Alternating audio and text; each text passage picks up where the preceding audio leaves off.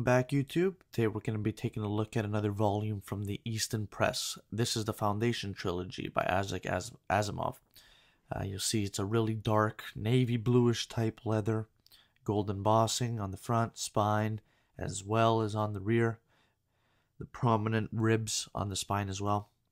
Gold on the paper, the edge of the papers here, as well as a light blue ribbon marker. This particular volume, as you can see, is a collector's volume. Why? Well, because, like over here, it is a signed edition of the book. Take a look. Isaac Asimov, signed by himself. Beautiful book. If you guys could get your hands on it, I'd say grab it as fast as you can. Check out my channel and other videos. Rate, comment, and subscribe. I'll continue doing these reviews for you guys. And as always, keep on reading.